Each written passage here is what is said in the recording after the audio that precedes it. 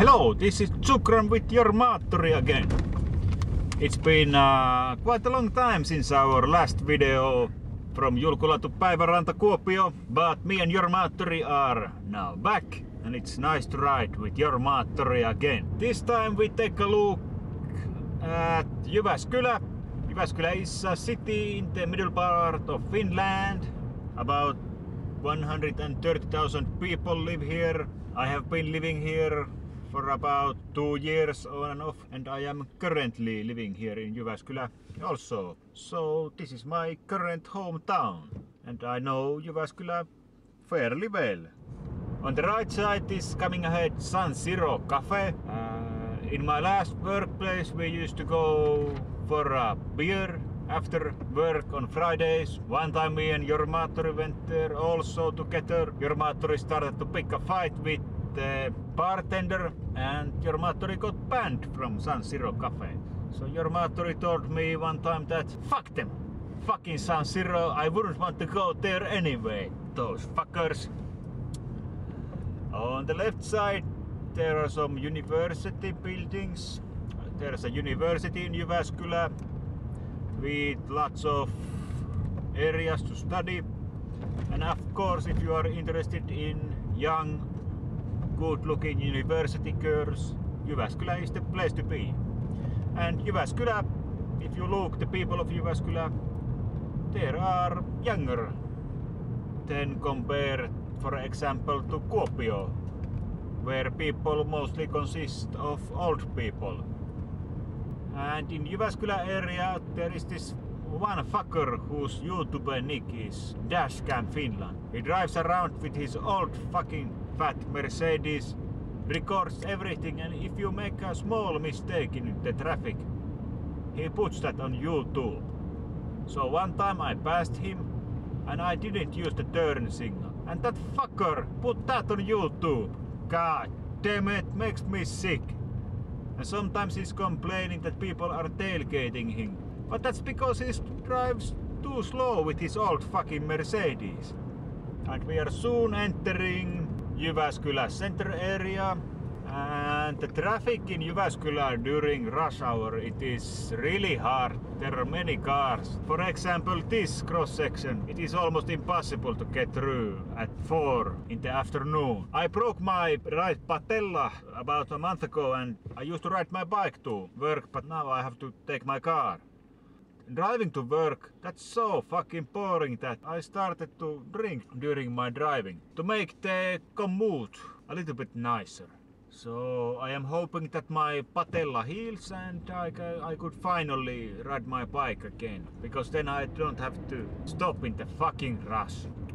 And on the right side is coming ahead Jyväskylä bus and train station, and the railroad yard is also on the right side.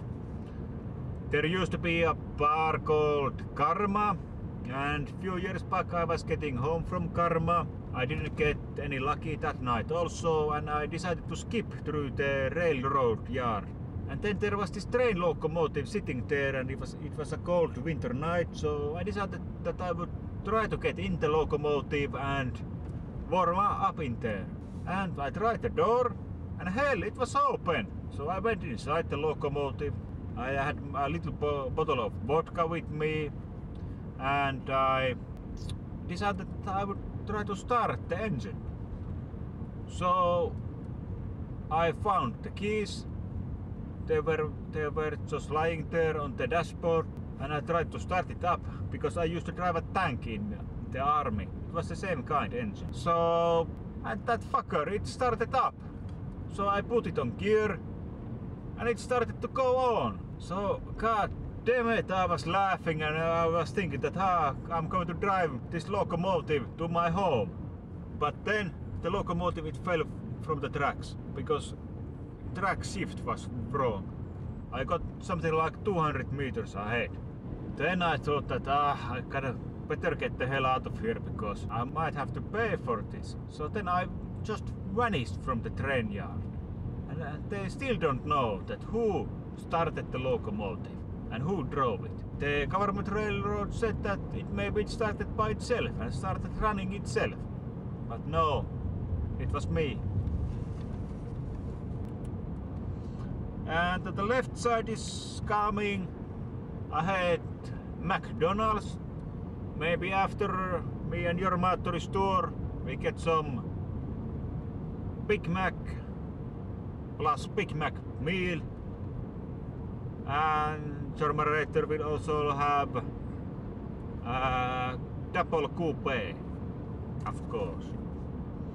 And of course there is also Burger King in Jyväskylä now. We passed it a while ago. And maybe we should on the other hand get some Whoppers or double Whoppers. Last time that Jormaattori and me were filming, Jormaattori was of course sleeping in my apartment, and you should hear the noises that he makes in the night. He was sleeping in the living room floor and he made this kind of squealing or howling sound or something like I don't know why the fuck he was shouting in his sleep. And on the next day, Jormaattori's sheets, they were like all filthy. They were all like yellow and sweaty, and they were something that I haven't never seen before. And so my wife asked, what are we going to do with the sheets? And I said, burn them. We must burn them. And we burned them on the yard, and the foul stench came from the sheets when we burned them. And we are now entering Seppälä area soon. There are only stores in here, and during rush hour this is also a really hard place to get in, because the holy triad of Finnish families is home, the local store and the workplace. And that's the 3 points that people drive around in Jyväskylä. So I wouldn't recommend this area around 4 or 5 in the afternoon. It is impossible to get here. So there has been some changes in me and Jormaattori's life since our last video. Jormaattori, he started to exercise and dieting, and he's lost a lot of weight. He's a fit man now.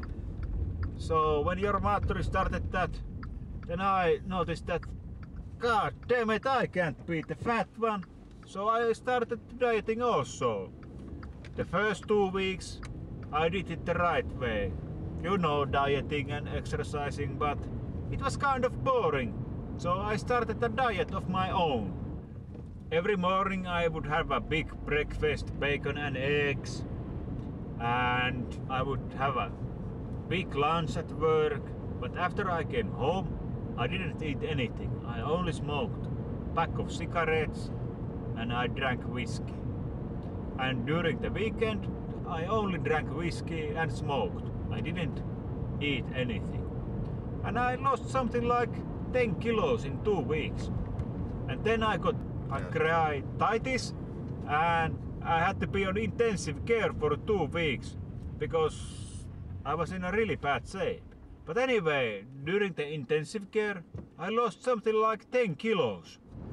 So it isn't a diet that I could recommend to everyone, but as they say, if you want a hot body, don't wish for it, work for it. So I really worked hard that time. I haven't drank or smoked that hard in my life, but now I am skinny also. After I got out from the hospital, they told me that I shouldn't drink anymore, because if the pancreatitis came back, I could die. But hell, you only live once. God damn it. And we are now entering Kangasvuori area. Kangasvuori is of course known from its psychiatric hospital, which used to be here until last summer when it moved away. Jormaattori has actually spent some time in Kangasvuori hospital. A few years back we were drinking in Jyväskylä, and sometimes Jormaattori, when he gets drunk, he talks a little bit crazy. So he talked to the wrong guy, and he ended up in Kangasvuori Psychiatric Hospital under 72-hour surveillance. So anyway, there's this courtyard in Kangasvuori, closed ward, and Jormaattori was smoking there, and then he decided to escape. So he climbed up the rain pipe, walked on the roof and escaped. But he went to the closest bar in Pupuhuhta, and the police came and picked him up from there. And after the 72-hour surveillance, Jormaattori he got out. It was decided that Jormaattori is sane. And nearby is of course Pupuhuhta area also. That is the worst area here in Jyväskylä. Only unemployed people, mentally unstable people and immigrants live there. I actually checked one apartment when I was moving here. I checked one apartment in Pupuhuhta. So I went to take a look at Sunday morning, and then I looked in the apartment yard. There was this playground, and I looked a little bit closer, and god damn, there was this guy that had hanged himself in the playground. And then children were playing around him. So then I thought that maybe this isn't the right area for me, Pupuhuhta. So then I decided to buy my apartment from elsewhere than Pupuhuhta.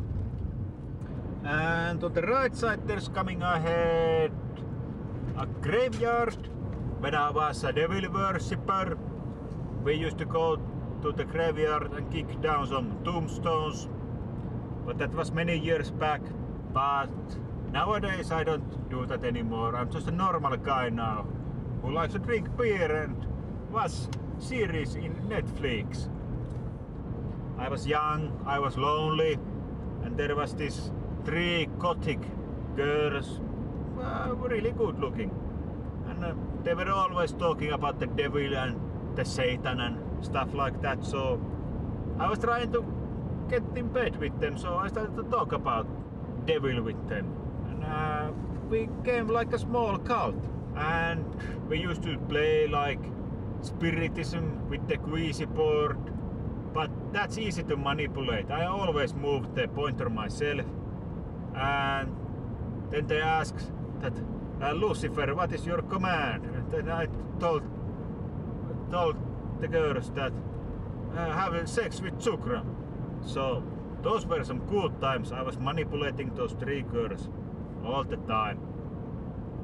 And then our numbers started growing, and our cult was growing.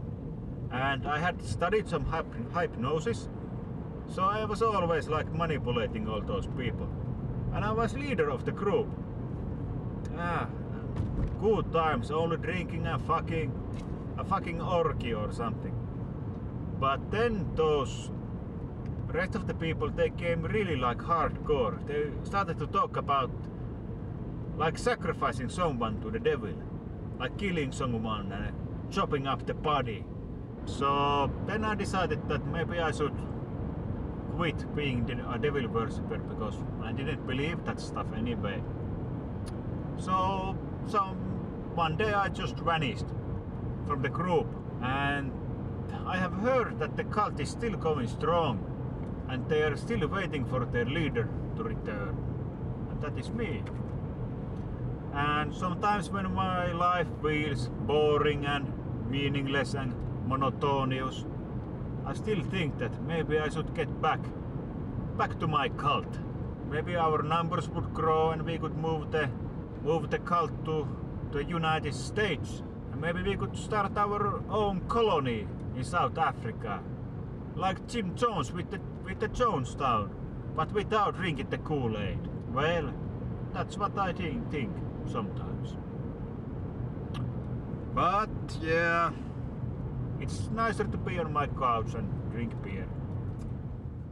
So this has been our tour to Jyväskylä. I hope you have had some nice time with me and Jormaattori on our tour to Jyväskylä. Merry Christmas and Happy New Year from me and Jormaattori. And I hope that I'll see you soon again.